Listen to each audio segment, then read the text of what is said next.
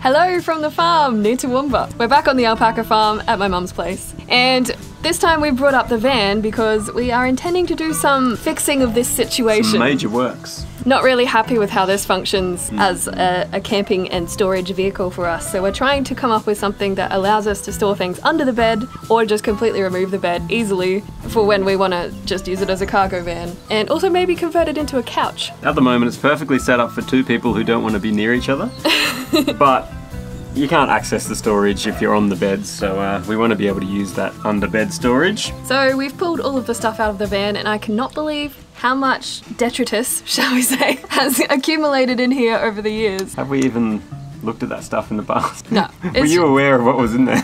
Some of it, no. The storage boxes here have had some camping stuff that I bought with the van in it that we've just never even looked at, so it's time to sort it all out. We have taken some ideas from another video that I've seen, we'll link it below, but we've adapted them a little bit for what we already have in here. At least that's the plan. We'll see how we go. We've spent all morning in here with my dad trying to figure out exactly what we want to do, and now we've just got to hope it comes together. So let's get into the destruction phase.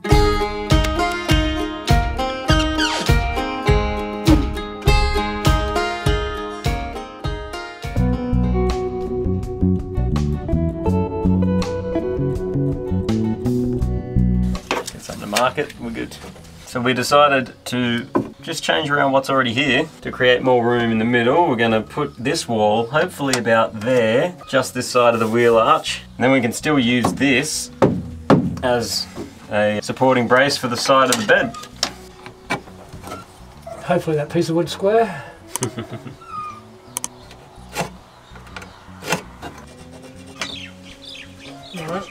We think that there were screws buried in the carpet here, so we're just trying to get through to them so that we can unscrew this piece.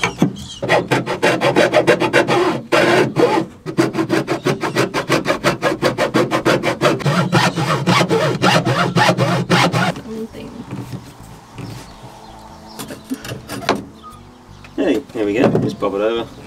They just use nice long screws. It's not going so great. We've already made a mistake. We didn't account for a little bit of wood that's poking out down the bottom of this box. That means we've already cut two things too short. So now we're going to have to find a way around that. There's this little piece here that sticks out further than the top, and we didn't realise. So now when it comes up against this, we've cut this piece and this piece too short already. Okay, so we're going to pop the whole box out, trim the box, and then slide it in there. Well, that's the theory. Fingers crossed. We're making some progress. We've managed to at least get the size right of the cross beams that come across. Now we've just got to get the side of the whole box shortened down to the right size. I mean, this is a pretty unique problem to our construction here because you're very unlikely to have a box already in your van like this that you need to shorten. If you don't have a box and you want to do it a simpler way, that video that I was talking about before has an angle iron on the side and some little feet to support it, and that's probably the way to go if you don't already have the box going on.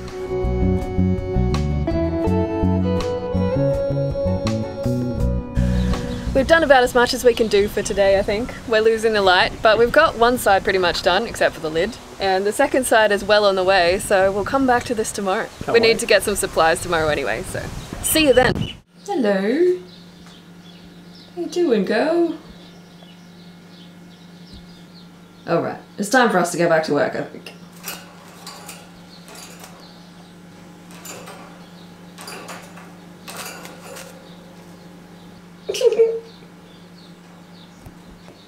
She likes a little pat, but she won't admit it. She always acts like you assaulted her afterwards. How's it going? Absolutely perfect. So I cut this one here first. Look at this, Dana. I cut that piece of wood first, and then I just went straight from there, headed towards that line. And look at it! This saw is very good at keeping things straight. You're gonna get a handsaw after this? A handsaw? A saw hand and a handsaw? Yeah. Today's plan is to finish up this second box, and then we're going to head over to Bunnings, the Home Depot of Australia, and see what we can find to finish the project. And just like that, the two boxes are done, save for their lids. So now, It's shopping time!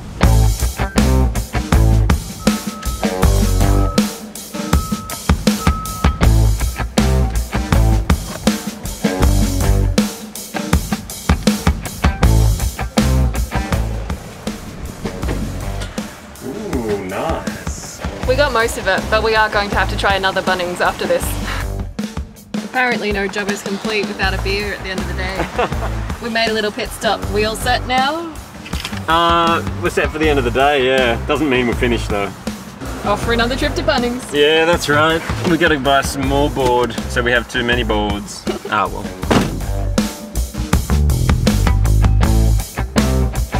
Alrighty. We've got our 900 by 600 to add to our stash of wood that we got at the other Bunnings, and this will allow us to make some mistakes too. We've got a little bit too much.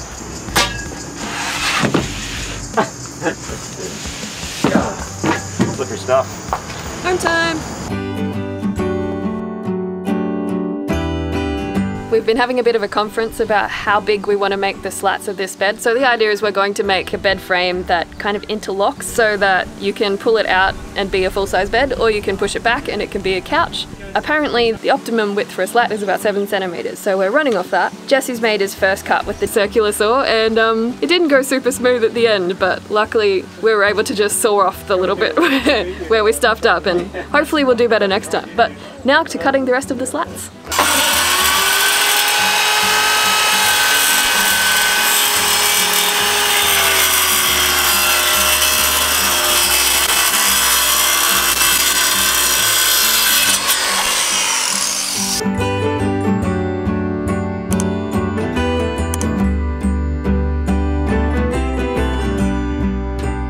We've cut the slats for about a third of the timber that we have, and we're losing the light again, so we'll come back to this tomorrow. Good morning! Jesse's been out here this morning working on some more sawing while I've been inside doing such exciting things as washing some clothes. We've been away from home for like a week and a half now, so it needed doing. How you going out here?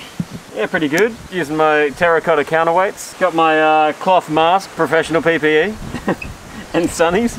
Bit dusty, the MDF. Lucky there's high winds to carry it away. You're getting through it. Nearly there. Yeah. No, it's going good. Cuts like butter.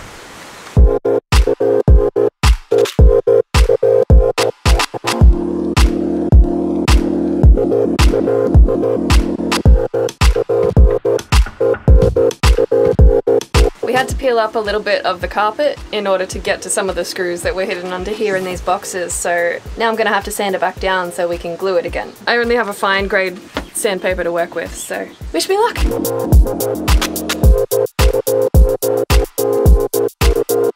I'm going to call that close enough. We've got to shorten down this box lid now, so we're peeling off the carpet, so hopefully the circular saw will be able to handle it. Down to the final rip! Hey! Let's go there. Things are starting to come together with the box lids here. We've got some of them into place, we're just doing the finishing touches on them right now, but we've got one functioning one right here! Ta-da! It's a one hinge wonder because we didn't want to remove the hinges, they were too hard to get to, so the hinge is a little off kilter down the side here, but you know, it's in and it works. It's good enough.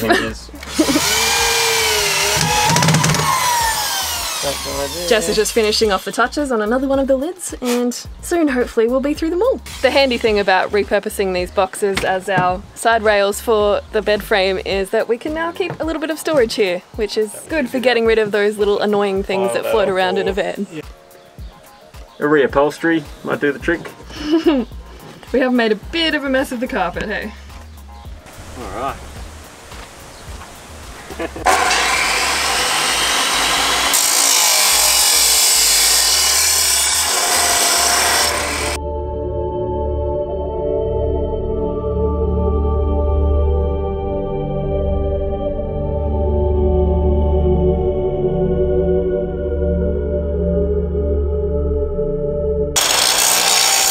The boxes are more or less assembled except for a little bit of gluing where we may or may not have made a wrong cut with the saw. And we've just glued down all of the spots of the carpet that we've ripped up. Check out our weights.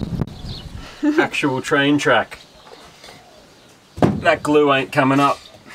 Now I think it's time to call it for the night and let that dry overnight so that we can get onto the actual making of the bed frame tomorrow.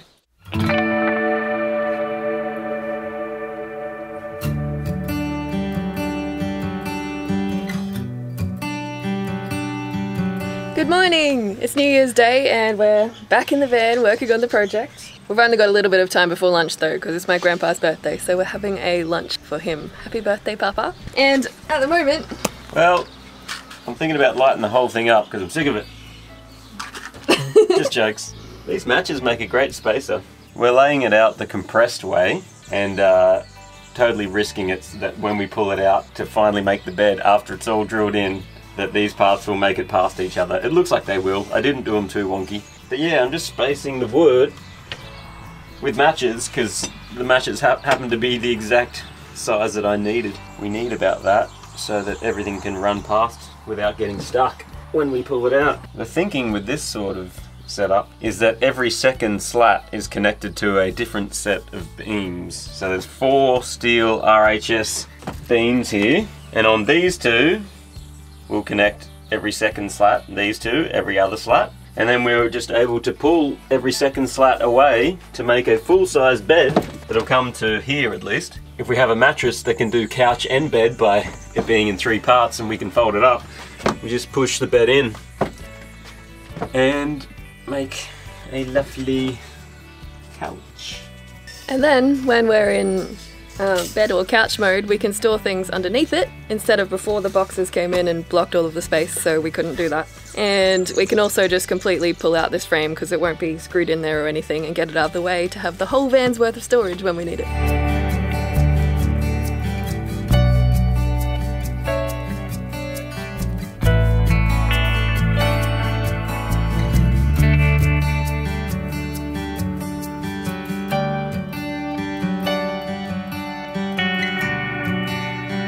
Jesse's just been drilling some pilot holes for the screws, and then we're going to do a little bit of countersinking as well so that the tech screws sit nicely in the wood, and also because our screws really should be a little bit longer than they are, so we're going to compensate by countersinking them a little bit. So that's the next bit that we have to do. So when a drill bit is made for steel, it's not even aware of MDF. It just, look at that, I can just make mincemeat out of it with my hand. Don't even plug it in.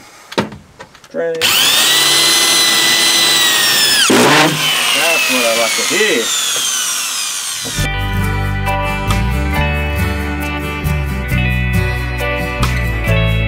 Do a quick rip like you're taking the tablecloth off. The moment of truth. Will it come?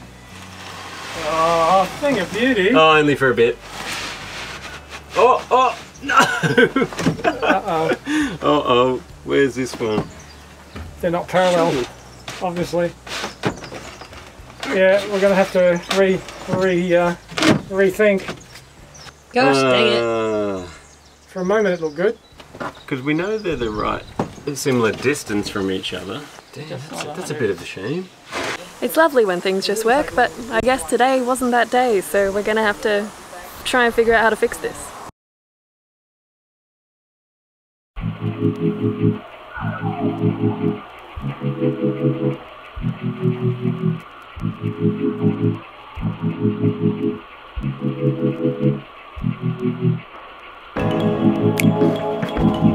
Okay, we've readjusted all of the boards to be a little bit further apart, and hopefully that is going to hide all of our sins. Let's find out. It took 2 seconds.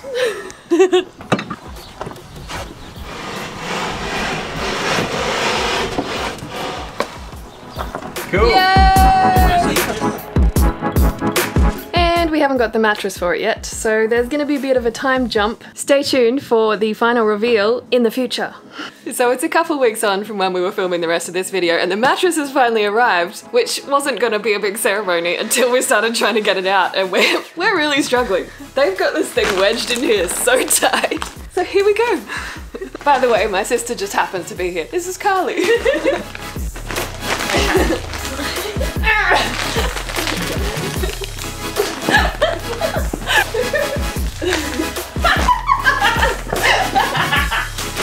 Let's go back to upright. Alright.